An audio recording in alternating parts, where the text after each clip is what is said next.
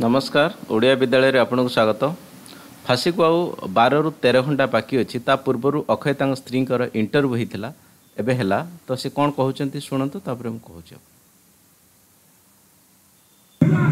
मेरे पति निर्दोष हैं। जब ये घटना हुई थी उस वक्त मेरे पति 15 तारीख को घर पहुंच गए थे, फिर भी उनको दोषी करार करके और मौत की सजा दी जा रही है। इससे मेरा क्या होगा? मैं कैसे रहूंगी? मुझे क्यों इस सजा दी जा रही है? मेरे पति को तो फांसी दे देंगे, उनकी मौत हो जाएगी, लेकिन मैं कैसे रहूंगी?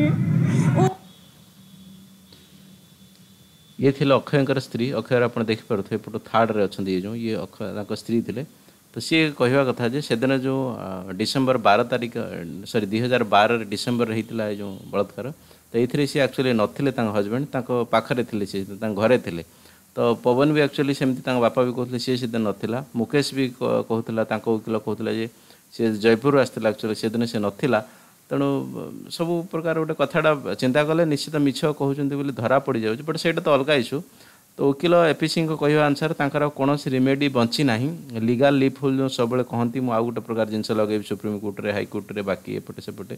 तो सी भी इंटरव्यू क्लीयर आज कहीदे कौन प्रकार हाथ ना कि कौन प्रकार उपाय ना।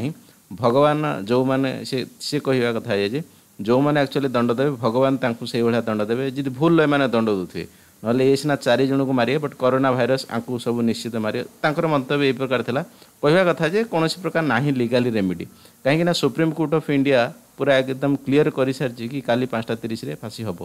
तो आप supreme court Delhi Patiala house court ए बाहर जो प्रकार भिड़ जमी से क्लीयर अनुमान करा भारत सरकार तांको तरफ 100% कन्फर्म हो गला। तो सिक्यूरीटी ऑलरेडी टाइट हो सारा आउ कौन खसी पारे ना दोषी आम कहीपर। तो काली मोस्ट प्रोबेबली 5:30 फांसी हो।